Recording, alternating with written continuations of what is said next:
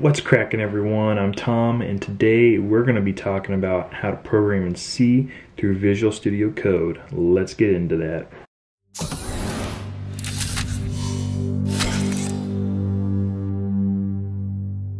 Alright, so before we get started, you guys need to have Visual Studio Code installed, as well as Homebrew if you are on Mac. So let's get into this. So right here I have main.c opened up in my editor in code, and if I go and try to type in anything, like maybe even include, you see that it doesn't really give me any really good suggestions for when I'm typing. So we're going to fix that. So this first extension I like to use is the C++ extension from Microsoft. So you see here, go ahead and install this guy. So once that's installed, and we come back here, you might get this window, so you just click reload. You might get another window that says to upgrade the channel. I'm not exactly sure what that is, but do go ahead and click yes. Now after you get that installed, what I want you to go ahead and do is type in include and then do standard io.h, and if it doesn't give you the red squiggly line here, then you should be good to go. If it does and it tells you something about a declaration, that means you need to install a package. Right, so if you get that red squiggly line, all you have to do is just come here to offline installation and then go here, click open, just go here, it should be at right here, and then go ahead, scroll down to CPT Tools OS X or your operating system, go ahead and install that, and then once it's downloaded, then you just have to do Shift Command or Shift Control for Windows P, and then it should be right here. All you have to type in is VSIX, and it says install from VSIX, and then you go find it and then install it into Visual Studio Code, and that red squiggly line should disappear. So now that we have this extension installed, you'll see here it says Intellisense, Debugging, and Code Browsing. Now if you're completely new to programming, I'm about to show you what each of these three things are. So first, for Intellisense, as you saw when we first started, when I typed in int, it didn't really show anything, right? But whereas if I type in I here now, it shows if D, if L, elif. So these are all code snippets. So if we wanted to do an if else, we just click on that and then boom, we get our if else, but we're not doing that yet. But it'll show you all the predefined types. So there's integer. If we wanted to do a float, boom, as a float. So if you forget anything, it'll just show you, and so you barely have to do any typing anymore. And so what's also nice about Intellisense is it will go and look through all of the libraries that are installed through the C language. So all the standard packages. So if we go include here, and then I'm hitting tab to autocomplete everything, and we do bracket, so you can see here standard io.h. So boom, okay, we have that. And then now what the Intellisense is going to do is it's going to load in all those functions or variables, whatever else that is defined in that header file, into our current session. So if we create our main here, and then we want to print something out to the screen, that's what standard IO does for us. So if we typed in printf, boom, there it is. And then you can see printf takes in a char pointer and then some more variables. So printf, and we're just going to say hello world. Duh. So we're going to create our hello world here, save that, and then if you don't have this terminal opened up, what you can do is on Mac and Windows, or at least on Mac, it is Control the tilde key. I don't know what it is for Windows, but once you have that open, your operating system should have the C compiler and C++ compiler installed. So to compile our program, we just type in cc and then pass in our file name, so I did mine for main.c, and then you can do a -o for the outputted file for main, and then so now that's going to save my compiled code to a file called main. So we do ./main, then we get hello world back. And I apologize for those that are on Windows. You should be able to follow along with me if you have Windows 10 and PowerShell installed. I believe if you have the latest up-to-date version, they did include the Linux kernel as part of the Windows operating system. So you should have all of these features within Windows. So that's what Intellisense does, is it just gives us more insight onto what we can include. You know, if we even, let's say we had another file, right? Let's say we created our own header file called another.h.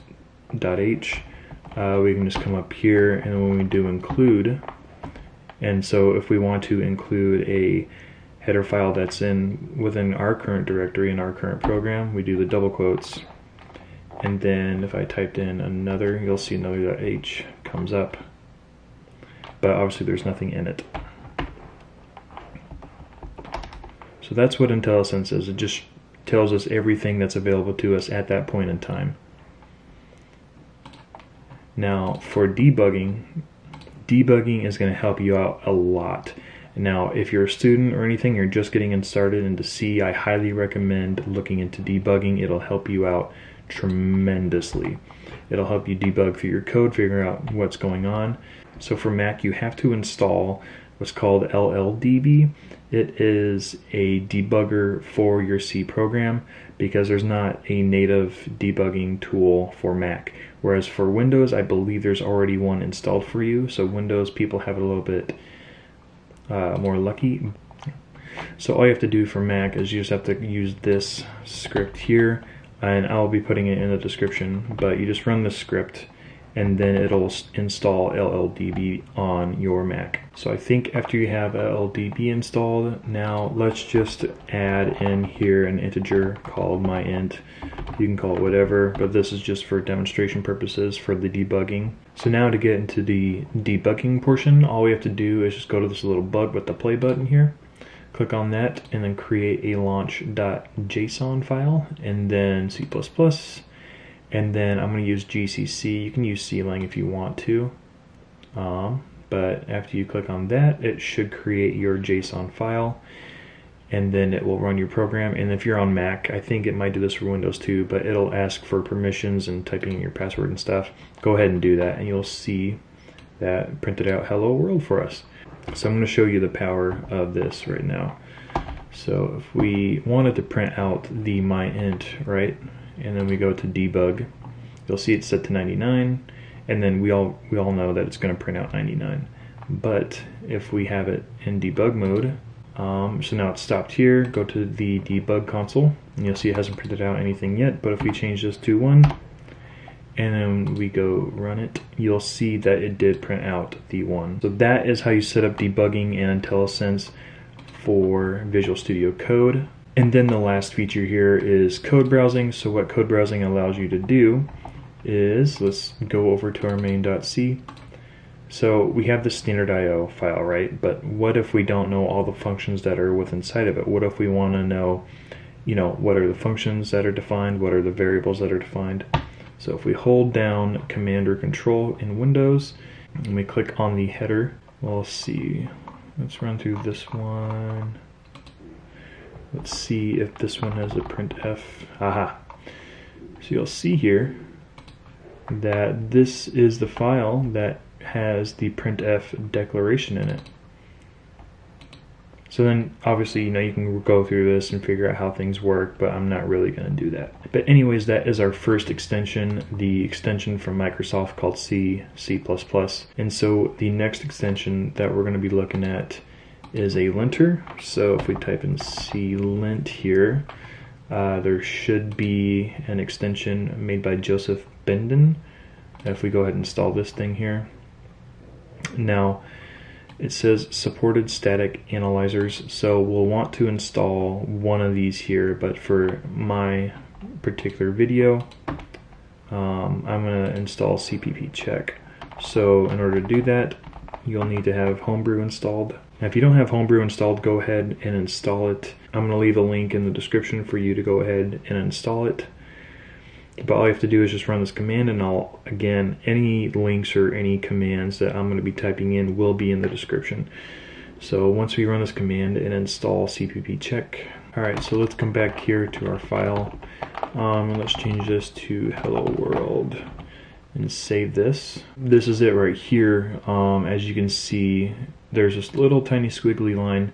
If we hover over it, and then it says unused variable int.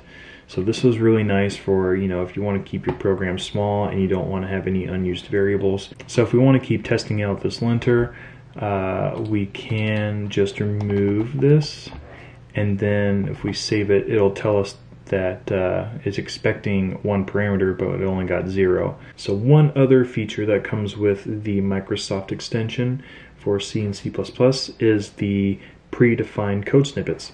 So if we go to our program here and we type in main and hit enter, that created literally the main function for us, and we didn't have to do much, right? Or maybe we want to create an if-else statement. If we just type in if here, it'll create an if for us. If we want to do an if-else, we can do that as well, just typing in very little stuff. And if we go down here, if else, it has all these predefined code snippets, and I'm sure you can go find them on the extensions page. But that's it for today's video. If you guys liked it, please subscribe to see more.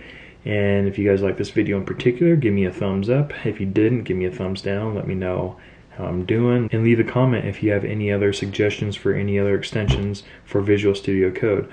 But if that's it, I'll see you later.